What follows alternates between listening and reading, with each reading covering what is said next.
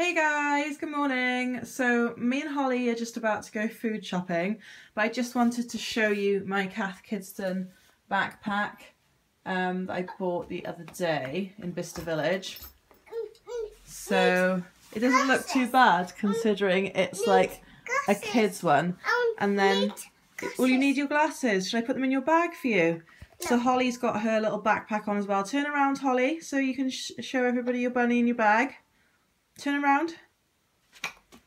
Wow, look at Holly's bag. So we're going shopping to ALDI's now. So we shall catch you later. Bye. Hey guys, so we've just finished our shop in ALDI's. Holly, say goodbye to the shop. She's probably looking at me going, oh mum, you don't say goodbye to shops. So yeah. About £35 for my weekly shop, but I forgot to pick up crisps for Holly, so that's one thing that I need to go out and get already. And like, I love Aldi's because it's great, it's cheap and the stuff is good quality, but like there's always stuff that you can't get hold of. I find like herbs and spices and just things like that, like you can't buy limes there, you can only buy lemons and just stuff like that really, which is a bit annoying, so you have to venture out to Tesco if you want to get those things. But there we are, that's life.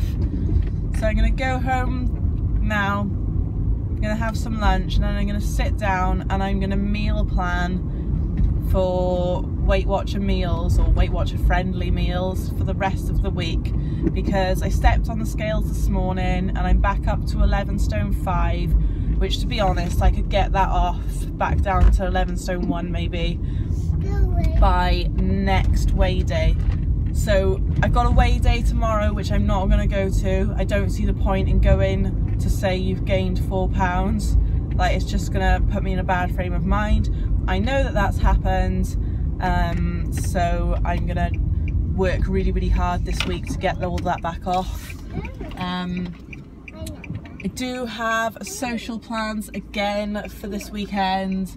I've got something on Friday evening, then I'm working on Saturday day, and then I've got something on Saturday evening also, but I'm just going to have to be really strict with myself and go back to the boring me before I had Holly. Before I had Holly on Weight Watchers, I was on it.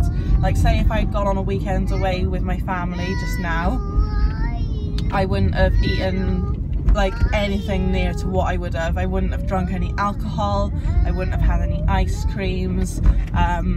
For the dinner I would have just had that and then like scrimped and scraped throughout the day to compensate for that.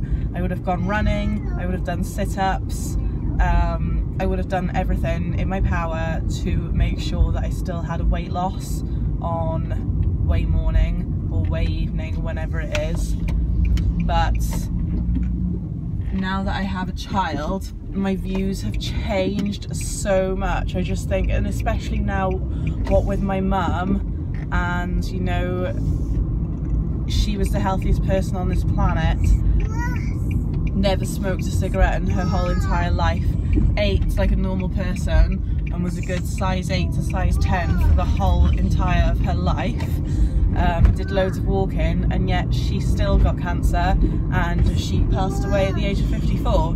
So it makes you think, when you do have a family occasion or a special occasion or even on the weekends, it makes you think and you want to just have what you want, because at the end of the day guys, life is way too short. So that's how I feel, but at the end of the day I still do look in the mirror and I don't want to be the size that I am now. Most people say, well, you're fine as you are. Thank you very much, that's a really nice compliment. I'm not happy in myself, so if I'm not happy in myself, how am I going to be happy with someone else? Which all leads to me to believe that maybe this weight battle that I'm having at the moment is a contributing factor as to why I have now been single for nearly 2 years. I don't know. So I'm just going off on a little rant by here, so sorry about that. But yeah, so hopefully I can get some good meals planned for this week and I can be right back on track and actually enjoying my food again, because I've slipped into the not planning my meals, just going with the flow, and then I'm eating, I'm not satisfied, so I'm eating more. Like this morning I had my shredded wheat, wasn't satisfied, so we went and had some pineapple and yogurt. Not the end of the world, but who needs 2 breakfasts? You know, I should have just been satisfied with the one. But at the end of the day, guys, it gets dark. End of story. Okay, so we just got home and Princess is sleeping. So hopefully I can go and put her down on the sofa or something while I can put the shopping away. That would be handy. But yeah, see you later. Hey guys, so it is about 1:45 in the afternoon. Holly's just woken up from her nap, which is lovely. I think she napped for a good 2 hours. And what did I do? I had a cup of tea, then yeah, put the shopping away, had a cup of tea, then I sat down in my bed. I found myself a new YouTuber to watch, which is really exciting. I've only watched maybe 3 or 4 videos of hers now, and she's doing a project called Vloon, which is basically where she uploads a video every day in the month of June, which, if you think about it, is basically what I am doing, just with vlogs. And I maybe have started like a few days after June had started.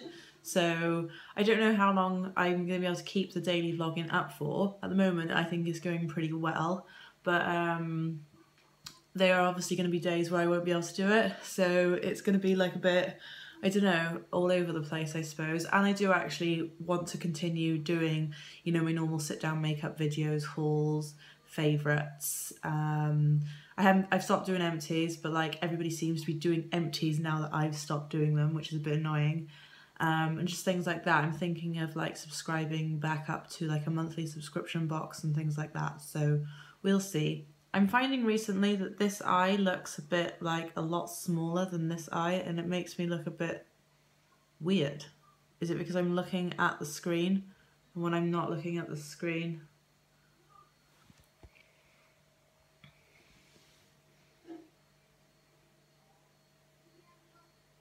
can anyone see what I mean? So this is all right rubbing off because I've eaten, but it looks a bit silly when it does rub off, doesn't it? It's a pretty snazzy colour. What do you think, guys? I'll have to show you what that is later. But anyway, yeah, I'm just about to eat my most uninspiring lunch ever of a tin of chopped tomatoes on toast. So I need to like claw back I had an extra point for breakfast this morning, so I need to like claw that back. So I'm just having quite a low smart pointed Weight Watchers friendly lunch. So I'll catch you all later. Bye. Hey guys, so I said I'd talk to you about my lipstick. It's one of the NYX liquid suedes that, this is the one that I bought from IMATS when I went to London with the girls. And I have another one somewhere. Yeah, I bought, this was the first one that I bought of it. I think they're fantastic, apart from like when you have to go and reapply them. So they're great, and they do last on your lips until you maybe eat like something a bit greasy. So, and then when I find that this one applies like really, really chalky, and then it just starts flaking off. I've just realised they've only got a 6 month life on them as well. Why does it say it there? Can you see that? 6 months. So that's put me off. I've just gone to reapply this and it's like really, really smudgy. So I've had to like try my best to go outside my lips again with like concealer just to tidy it all up again. It does feel a bit like tacky still. It doesn't ever dry down fully matte and fully dry. I mean, if you like were to kiss someone, say I was to kiss Holly, then it would definitely leave a mark like a lipstick would, which is not ideal. I prefer, as a comparison, I prefer the Bourjois Rouge Edition Velvets. They dry down. They still aren't 100% dry, but they like last a lot longer, because I think like with red tones they tend to stain your lips anyway. This new one that I bought by LA Splash, which I have talked about in one of my previous vlogs, that dries down so dry that it feels tight on your lips. But then if that's the kind of like long lasting wear effect that you want, then that's the type of product that's also good. And then there is another NYX product which I do like, which is this one. It's one of the soft matte lip creams. When you put it on, you don't ever dream that it's gonna dry down completely. So like when you touch it, nothing comes off, but it really does. Which was a nice surprise. And this is like one of the first nude products I ever owned, and I got so many compliments on it, so I loved it. And then when I was in IMATS in London on the weekend, I picked up another one of these, but in the shade Transylvania, which is like a really, really deep purple, of which you will see in a haul that I am planning to upload tonight, but schedule for the weekend probably. So stay tuned for that one. Make sure you are subscribed and turn your notifications on if you want to see my NYX haul from IMATS. And also there will be a haul that I did in London for all the stuff that I bought, not from IMATS as such. So stay tuned for those. So yeah, I don't really know why. I've just decided to give you like a mini product review, but it was basically because I wanted to talk to you about this. I really, really like the colour. What do you think? But I hate how the product acts when you have to go and reapply it. Feels horrible. And then I also don't like the fact that now I know it's only got a 6-month shelf life. I mean, I'm sure I will probably keep it for a bit longer than that. It's not as disgusting as keeping a mascara for that long.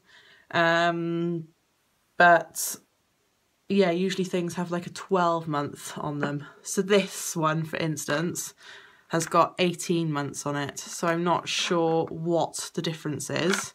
Why has this one only got 6 months? And then this one's only got, and then this one's got 18 months. It doesn't really make any sense. It's probably to do with the ingredients. Let's have a look what these are. These are 12 months, which is like, I would say that's about standard for a makeup item. I know people tend to keep them for a lot longer than that. So yeah. Hey guys, so I just wanted to quickly show you my dinner. That's the roasted butternut squash, and I've seasoned it. Peas, steak, grilled onions, not onions, tomatoes, grilled mushrooms, just one big mushroom cut in half and one tomato cut in half. This is the monkfish. It smells weird. I'm not sure if it's right. If I don't like it, I'm just going to literally throw it in the bin. I've overcooked it anyway, but I think that freezing it might have damaged the process. I think monkfish is supposed to be like a delicacy. I've had it before and it was absolutely stunning, and I don't remember it looking like this. So I might just like have one bite of that, and if I don't like it, I'm just literally going to chuck it in the bin.